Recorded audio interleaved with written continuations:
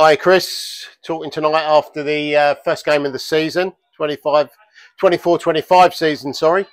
Um, can't be better than 3 points, can it? No, I mean, opening day, rewind 12 months, we jumped on a coach after being beasted 3-0 by Telford.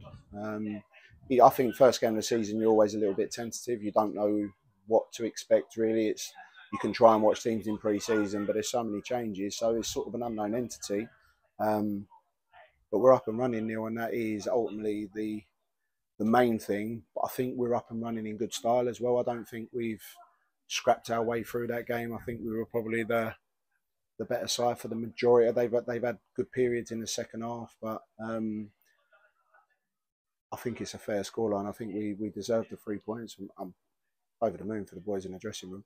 Well, I think I can probably say I think we do. I think you say it's a fair scoreline, and yeah, we won, but I think we could have won by more. Really, Yeah, I think we were the dominant side in that game. I think so. I mean, they've come out quick, and we spoke about that at half time, and we had to weather that 5 minutes. I think the little scurry at half time in the corridor there maybe motivated them a little bit more than we should have wanted it to. But I think, like I say, I need to see that second goal back, because to give handball from where we were based on him being kicked at the ball, like that rule has to change. Yeah. We switched off early for the first goal. It's a good ball in, but it's gone a long way and he's ghosted in unmarked. So we'll pick the bones out of that. But I think you can kind of see it's a real positive change that we've lost quite a few. I think we've got a lot of legs, haven't we? And I think we're gonna do a lot of damage against sides this season with what we've got playing style wise.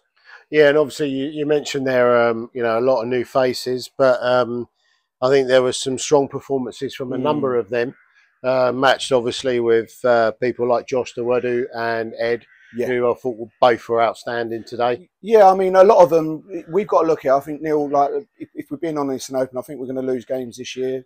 We lack in experience. What I think we have is legs. But we're going to get it wrong at times. And you've got two lads there that have returned. Ed was an absolute colossal at the back. Like, his reading of the game, he's excellent. And we need him playing as often as we can. And Josh, obviously, he got his injury during pre-season. He did me a favour and he played a lot centre-half so we could have a look at a couple of trialists. But he was excellent.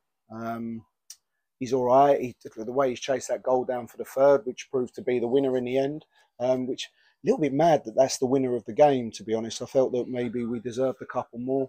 I think that would have maybe been a bit of a fair reflection. But listen, we've done enough to win the game. But yeah, Ed, outstanding. And a lot of them are playing together in the first competitive game of the season. And it's the first time they've played the level. Yeah. So there's a lot of sort of unknown entity going into it. But that can work both ways. That can work with either you scared. Either fear or you don't fear it, and you step up to the level. And I think today, the vast majority, if not all of them, stepped up. Yeah, I don't think you could say anybody's not put a shift in there. I think the change in rules to go into 5 subs is a massive help, because we can have starters and finishers now rather than just changes for performances. We can do a little bit more, and we've worked on that as a management group this year. To make that work on our benefit, and I think all 5 subs have come on and they've played a massive part in it. So yeah, it's the 3 points. We're up and running. It's what we all wanted at 3 o'clock this afternoon, however it came, but I'm really happy it's come with a positive performance now.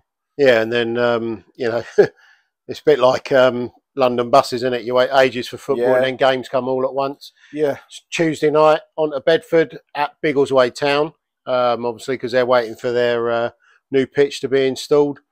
Just straight back into it. Yeah, and I think that's maybe the best way.